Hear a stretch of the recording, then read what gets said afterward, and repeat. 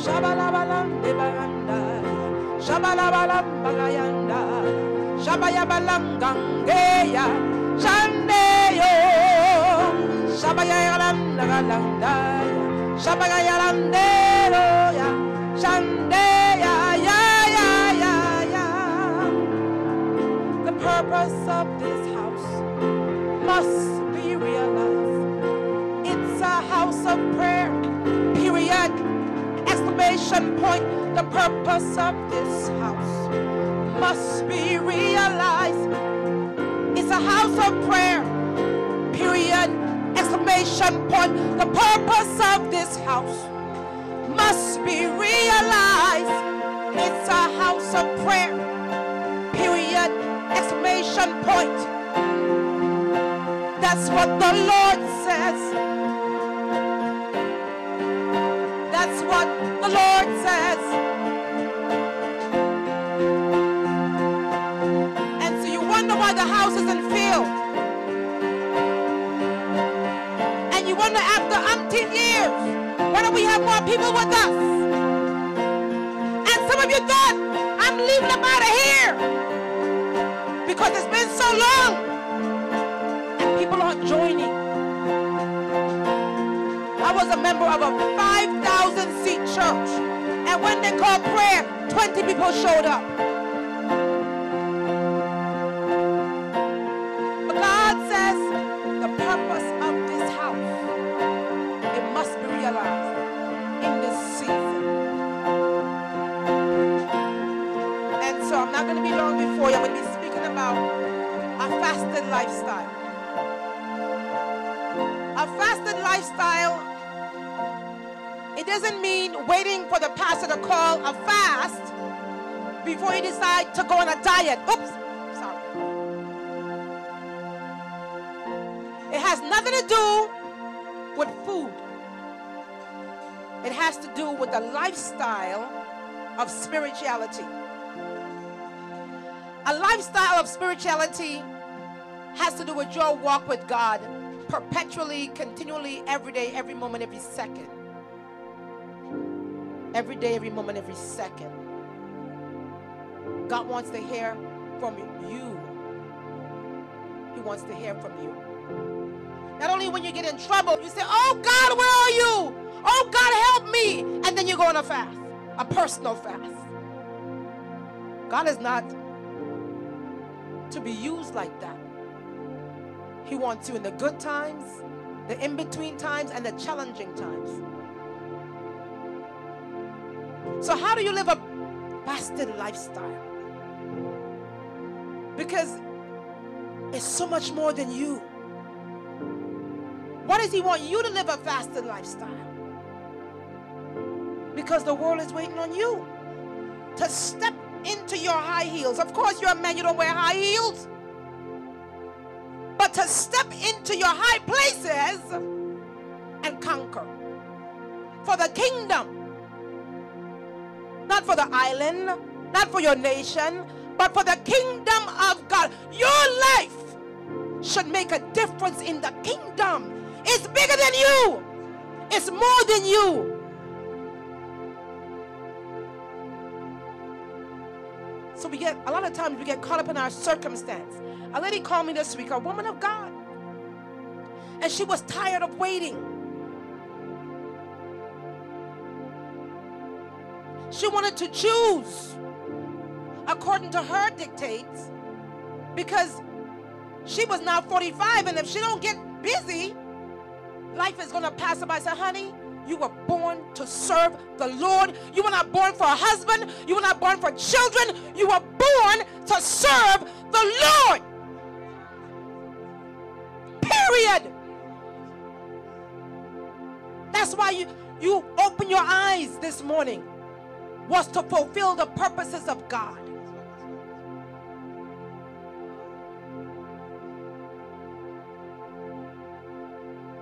And destinies are waiting on you. People who are waiting, saying, God, where's my help? You are the help. You are the help. A lady got on a plane from Atlanta. I thought I didn't know her. I had given her a card. I met her in a mall. Gave her a card. The last one was in Atlanta. She got on a plane yesterday to meet me and left today.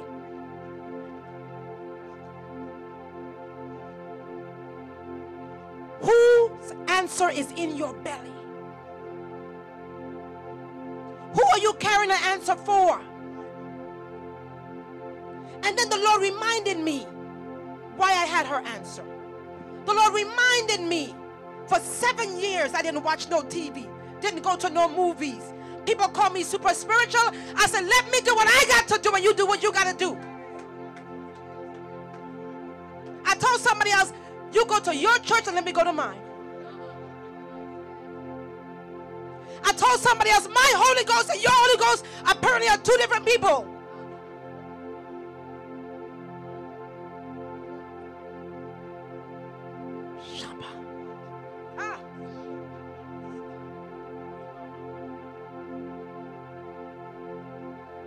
Living a fasted lifestyle.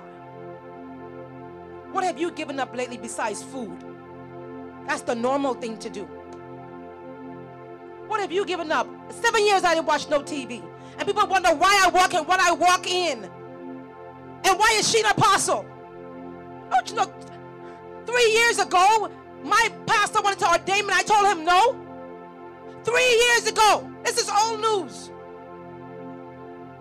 In 2000, I was in Israel with Miles Monroe. And back then, he saw the apostolic call on my life.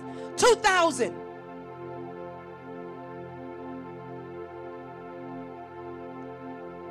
You can't get tripped up in what God said about you. And believe your own press. Because it's bigger than you. It's bigger than you. That's why when you get in challenging moments, the Bible says, press. No word in, no word out. No prayer in, no prayer out. You can't wait till a storm comes to start to pray. You have to have stored up prayers. You have to have accumulated prayers.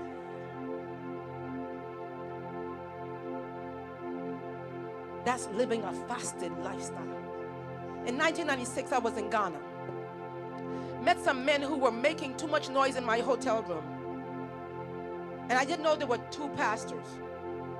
So the next morning, I couldn't wait. Matter of fact, I did it that same night. I knocked on their door and says, you're making too much noise. And they let me to know who they were. I said, but you're still making too much noise. So they said, well, we want to take you out tomorrow. We're so sorry. We're childhood friends. We live in London, but we came back to Ghana, and we want to take you out tomorrow. And they took me to lunch. And there is where my ghost writing career started, as far as writing a book for somebody, but they write their name on it. After that conversation, they flew me to London. When I left to go to London, the church was 5,000 people. I was in London for 3 weeks. When I came back to Ghana, it raised to 7,000 people. So I asked the bishop, I said, how did this happen? He said, accumulated prayers are working. No prayers in, no results. You gotta be offensive. Don't wait till you get hit. Hit the enemy, hit the enemy, hit the enemy. With your lifestyle. What are you about to give up for God? What are you about to give up for the purposes of God beyond food? It's bigger than food. There's something you know as I'm talking, there's something you know you can give up for the purposes of God. For 7 months, I did not sleep at nights. You know, we are accustomed to sleeping at nights. It's what we do. No sleep. Prayed from 12 at night to 6 in the morning. You got to be radical. You got to be radical when you go after God, and you can do it. It will not kill you. Global Life Church, the world is waiting. Forget St. Thomas. Yes, you live here, but when you affect the world, you affect St. Thomas, don't you? The name of the church is Global Life. Life. You're a life giver. The church is the body of Christ, the kingdom. It's time for each individual under the sound of my voice. They say, God, if it's to be, it's up to me. If it's to be, it's up to me. I'm not looking at what she's doing. I'm not minding her business. I'm not wondering why she's not coming to church. If it's to be, it's up to me. And God can start a revival with one person. God can start a revolution with one person. Uno solamente.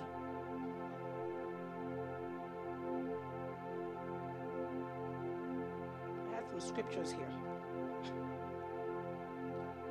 Oh God.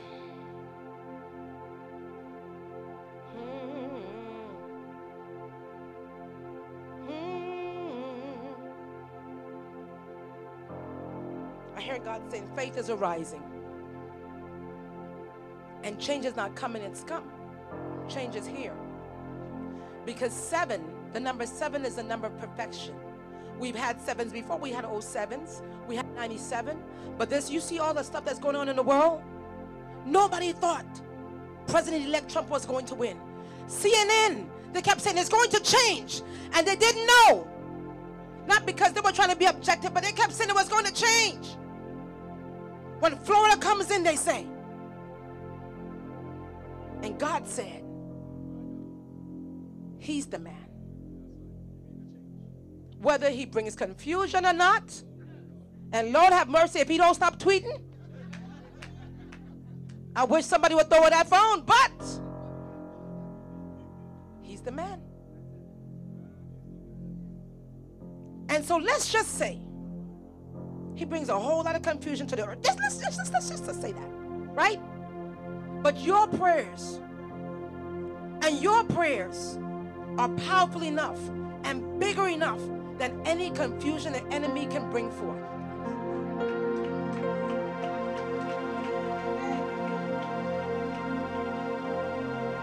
Do we think that we're going to live on the earth forever? Do we really believe the word when it says about what's going to happen in the end times? Those times are not tiptoe through the tulip kind of times. So that's why Brexit had to happen. And that's why Europe is in one kind of mess. You know, Sister Gwen, back in the day when you go to Europe, their money was so higher than ours. Now their money is humbled. I was in Europe, I was in London about 3 months ago. And I was like, woo, thank you, Jesus. Money is almost, almost even. It was wonderful. And they were so proud with the pound. They didn't want to come with the euro when the euro had just come out in about 1993. They didn't want to join themselves with the euro, which was all over Europe. They were the pound. Now the pound is being humbled. That's the signs of the times we're in. It's not only America. God wants the church to pray so that there'll be a vast, not an exodus, but a vast advancement of the kingdom, vast soul winnings. Do you know there are people in the face of the earth who have not heard the gospel? And we're here at Ease in Zion, la-da-dee, la-da-da, concerned about us four and no more. And there are people who haven't heard. It's time to get busy, centering ourselves and saying, I will live a fasted lifestyle. 2 more points and I'm done. How do you do that? You pray without ceasing. Remember, the first thing I said is you take something from yourself and you fast that. For me, it was TV. I love movies. I love because I was a broadcast major. That was my major. Information. So I took that from myself and I replaced that with the word and with prayer. So you know what you have to do. That's number one. Number two, praying without ceasing. You have to get to a place that if you're not verbally talking, you're praying in the spirit. And that doesn't happen overnight. It happens with spiritual exercise. If today you can only lift 10 pounds and you keep trying, by next month you should be able to lift 15 pounds. And so you continue to practice praying in the spirit. Because if you do that, you're building yourself up on your most holy faith. And that's how you live a fasted lifestyle. And lastly, you don't become weary in well-doing. You say, I have been praying in the spirit. I have been fasting TV. You know, I'm just going to take a break.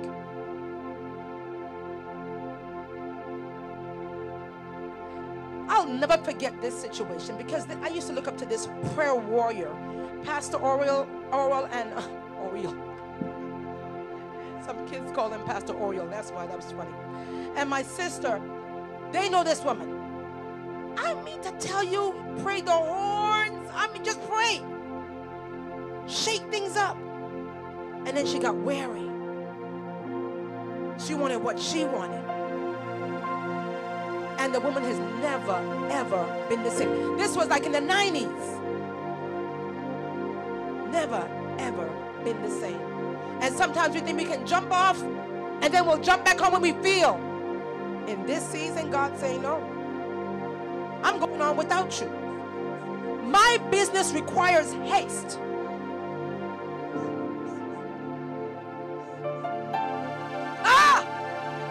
There's a song that says, Lord, whatever you're doing in this season, don't do it without me. And I got an even better one. I want to be in the forefront of what you're doing in the earth. So you got to pay a price. You got to pay a price. Hashatalamando. Got to pay a price to be in the middle of what God's doing in the earth. In the earth. In the earth.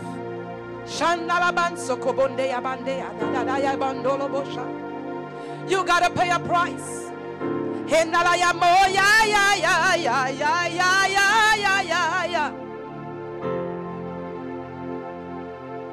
Say, Lord, use me for your glory in this season. Lord, I'm willing. I'm able to do what you say. Lord, use me. I'm ready. I'm ready. I'm ready. So help me, God. A lot of times we tell him we're ready, but then you ask him to help you because there's adversaries. You need the help of God. And then he enforces your words. And then he dispatches angels on your behalf. Because after all, when you say, Lord, use me, that's heaven speaking through you. Heaven wants to use you more than you want to be used. Because heaven has invested much in your belly. And heaven wants what it wants. What investor would invest $100,000 and walk away and never come back to see about the investment? And what God has invested in you is worth much more than $100,000. It's priceless. The precious blood of Jesus. God, today. The precious blood. Don't let God's son's death be in vain. Get busy. Get busy doing the Father's business. And I'm going to say this and I'm going to sit down. And love not your life so much that you can't give it up. That's what I said. Don't love your life so much that if he says do something, you say, oh God, I can do this, but I ain't doing this. He wants it all. He wants it all. He wants it all. Let him have his way. God bless you.